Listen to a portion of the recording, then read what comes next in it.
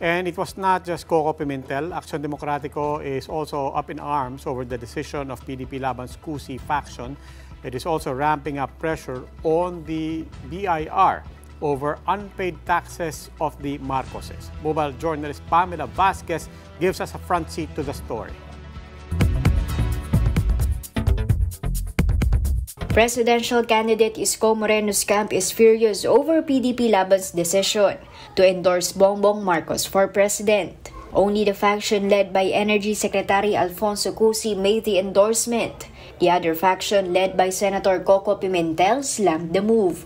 Aksyon Demokratiko campaign manager Lito Banayo says it goes against the very principles of the party. PDP was founded by former Senator Aquilino Pimentel. Laban, on the other hand, was founded in 1978 by no less than then-imprisoned Benigno Aquino Jr. to fight the Marcos dictatorship. So how a PDP-Laban can now support the candidacy of their founding father's nemesis is beyond any principled choice.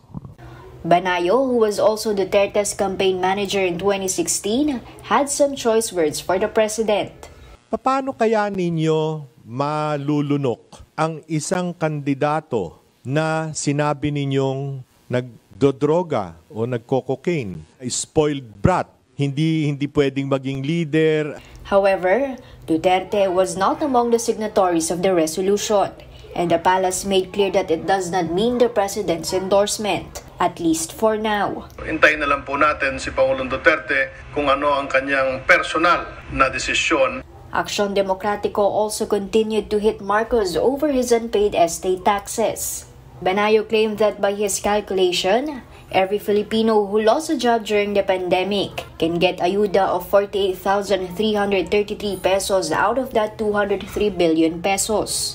4.2 million people ang nawalan ng trabaho out of our workforce. Siguro naman dapat ang Department of Finance utusan na talaga ang BIR na singilin ang 203 billion na ito.